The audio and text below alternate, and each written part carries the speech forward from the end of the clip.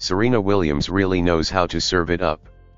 Just days after getting knocked out of the French Open in the fourth round, the tennis star was photographed kicking back with her family in the south of France and showing off her beach body in the process.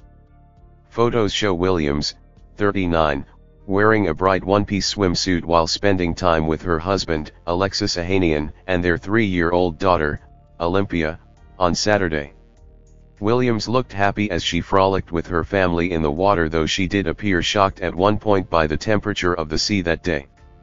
At one point, both Wlliams and Ohanian, 38, ventured onto the high dive, and the Reddit co-founder was seen adventurously catapulting himself into the air before landing in the water.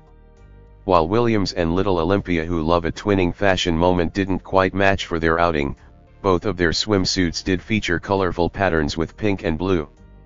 Ohanian's blue and pink floral swim trunks also coordinated with the gal's swimwear styles.